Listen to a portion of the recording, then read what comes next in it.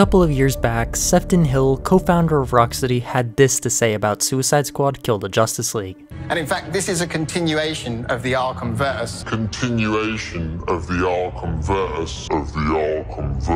But this simply isn't true. You see, the devs lied to us. Suicide Squad isn't canon to the Arkhamverse. Is it set in the same universe? Sure, definitely. But much like the Arkham tie-in comics, this game is not canon. It physically can't be canon to the original Arkham games no matter what Rocksteady says. And you know what? That may not necessarily be a bad thing. This is Killer Moth, a prominent Batman villain that's made tons of appearances in DC comics, shows, and much more, and he also happens to be our very first example of why Suicide Squad is not canon. You see, Killer Moth never makes a direct appearance in any of the Batman Arkham games, but he is referenced on 3 separate occasions. Once in Arkham Asylum, where you can find one of his cocoons, another time in Arkham Knight when he's mentioned by a cop, and one final time during Jason Todd's DLC where thugs say stuff like this while referring to Red Hood. Where does this one come from?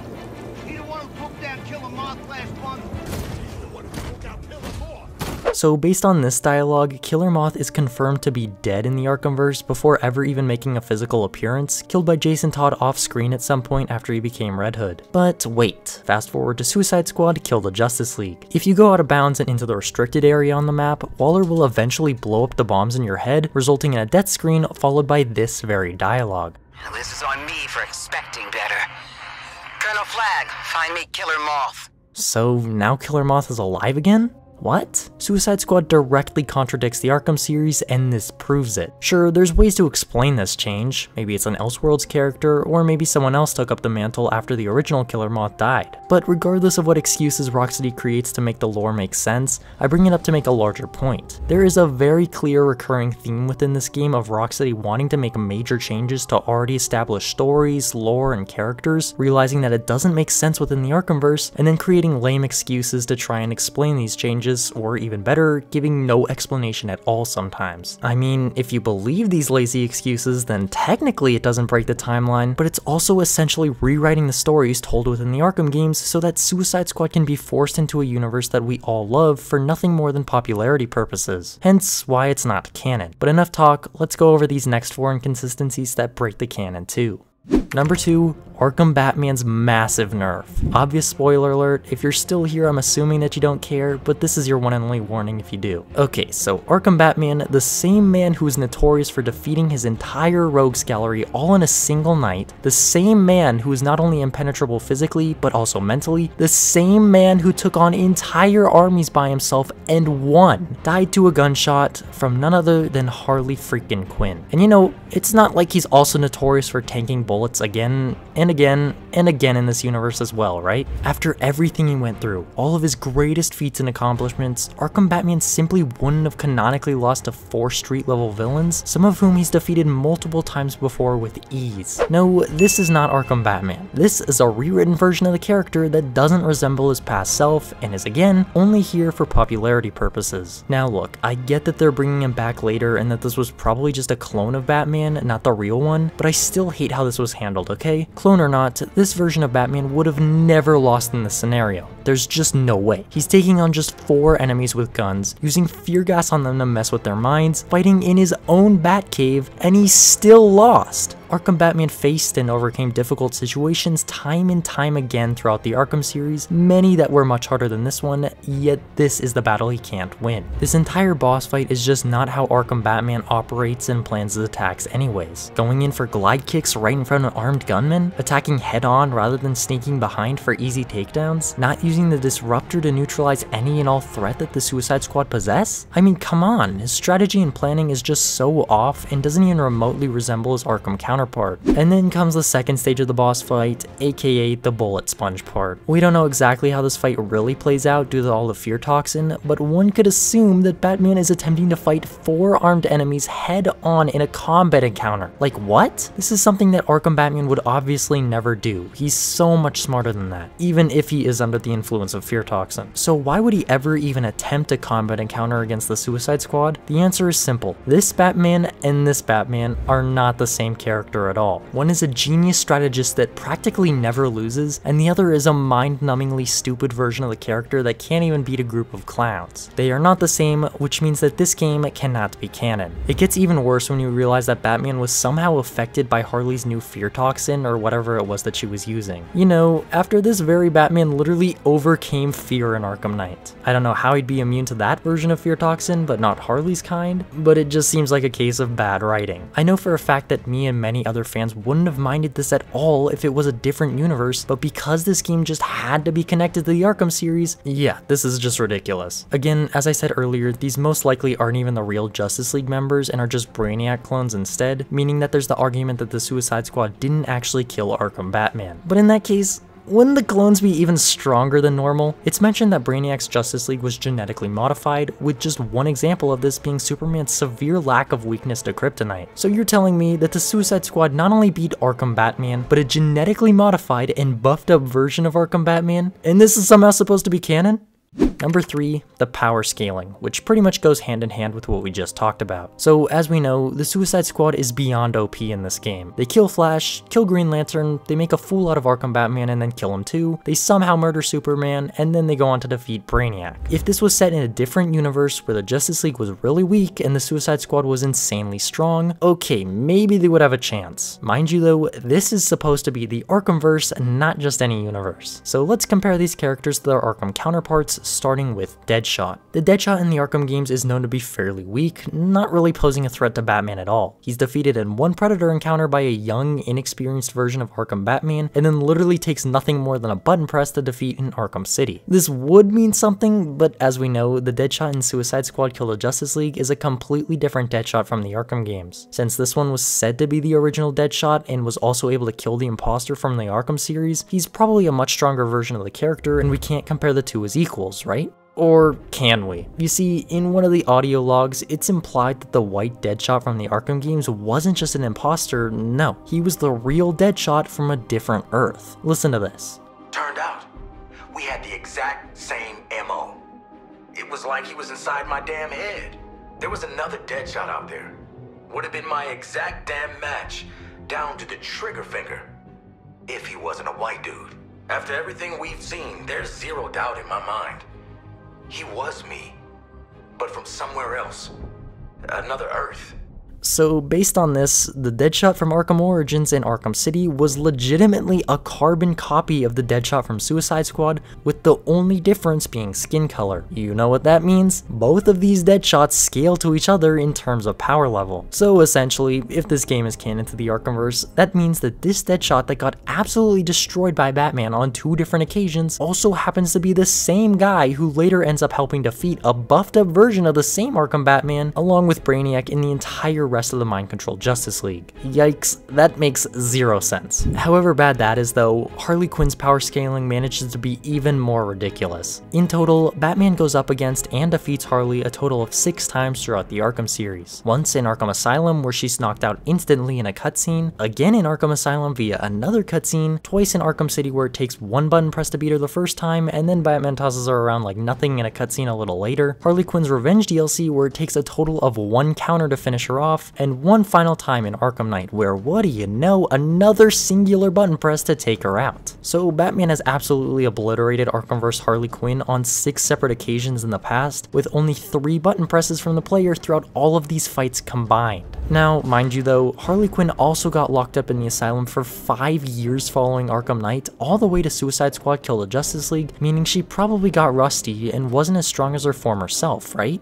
Wrong. Apparently, this exact same Harley Quinn from the Arkham games is now capable of beating an entire army of Brainiac minions, help defeat almost all of the Justice League along with a multiversal threat, and to top it off, manages to kill the same Batman that made her look like a fool every time their paths crossed in the previous games. So much like how this Batman and this Batman are nowhere near the same character, both Harley and Deadshot don't match their Arkham counterparts at all, so how can this be canon to the Arkhamverse? What makes this even worse is that there's literally literally next to no explanation for this absolutely massive and sudden buff. The only thing that changed was now they have better tech, and it's not like enemies upgrading their arsenal has ever stopped Arkham Batman before. Now, as far as King Shark and Captain Boomerang go, both of them never make a physical appearance in any of the Arkham games, so we really don't have anything to compare them to. However, it's very clear through dialogue that Boomerang has been made a fool of by the Flash countless times before, and King Shark is just another big, dumb brute like Bane and Grundy, both of whom Batman has defeated previously. So how is it that this group of clowns could somehow stop a multiversal level threat that has a mind-controlled Justice League in its possession unless these characters aren't canon to the Arkhamverse and don't scale to their previous iterations? The answer is, they can't. If this truly was set in the Arkhamverse and these characters matched their former selves' power levels, then they would have been dead pretty much instantly with no difficulty whatsoever.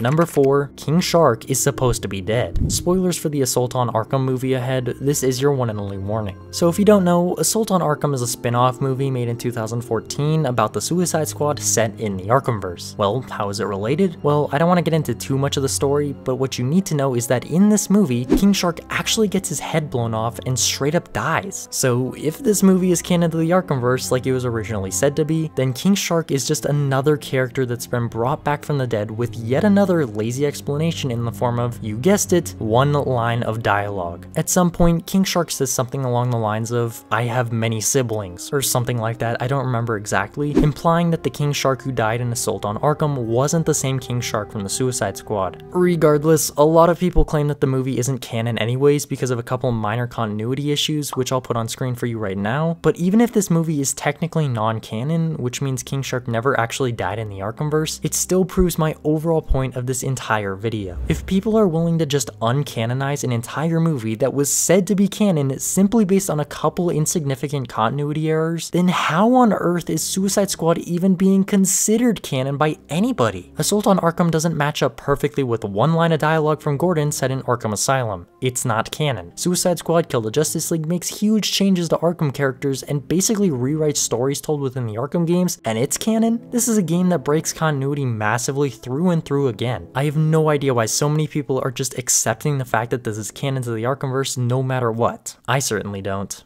Number 5, the absolute disrespect to Arkham characters. I've talked about Batman's massive nerf already, and Gotham Paladin has an entire video about how Batman got disrespected as well, so I'm not going to talk too much about Batman himself other than this. Arkham Batman was basically just treated like a joke and material for comedy multiple times in this game. There's not much more to add. What I do want to talk about in further detail is the way other Arkham characters were treated, such as the sheer insult to multiple members of the Bat family. Not only were people like Barbara, Nightwing, and Red Hood barely mentioned at all throughout the entire game, which doesn't make sense as to why they're not involved in any of this, but what they did to Tim? Oh my god. The Arkham games didn't do his character some massive justice, but he was written well and we got to see him grow and shine at certain moments. With Suicide Squad, any respect this character deserved is completely thrown out the window. If you somehow haven't seen it yet, the game implies that Tim was killed off screen by mind-controlled Batman, all while the squad stands there and cracks jokes about his death. I mean, this is just a complete insult to the franchise at this point, right? By all means, this doesn't break continuity in any way, but think about it like this. After all of Miles' character build-up, having his own game, and being one of the staples of Marvel's Spider-Man, what if in their next game, Insomniac just decided to kill Miles off-screen, barely mention his name, and do it in the most disrespectful way possible? Would you consider that canon? Because that's what was done to Arkhamverse Robin for no reason other than a one-liner and unnecessary shock value. And are we just expected to believe that the rest of the Bat family got killed off-screen too? Because again, there's no way they wouldn't be in Metropolis trying to help stop Batman, the Justice League, and Brainiac. Now, like I've said before, I would be okay with this disrespect to Batman and the Bat family if this game wasn't set in the Arkhamverse, but because all of us already have a connection to these characters, it really hurts to see them just get thrown away and insulted like this. But not only was Bruce and the Bat family insulted, so was Arkham Joker. And no, it's not because of this guy. Remember how Harley Quinn was absolutely head over heels in love with Joker, to the point where even nearly a year after his death, she was still so desperate that she was willing to be with freaking Henry Adams just because he had the Joker's blood in him? And now, just 5 years later, we're expected to believe that Arkhamverse Harley went from mourning over the Joker, dedicating her life to avenging him, to now just joking about the whole thing with Ivy and not even mentioning his name, instead just calling him my ex. She did this like 5 times throughout the story where she was just straight up disrespecting Joker for no reason. Now look, again, I would be completely fine with this if Suicide Squad took place in a separate universe because it would make sense, but because this is an Arkhamverse game, it just doesn't feel like Harley's character at all. The Arkhamverse Harley that we know would never say stuff like that. And overall, this version of Harley just felt completely rewritten and like an entirely different character from the original Arkham iteration. So how can it be canon to the Arkham games if these characters are being changed so much?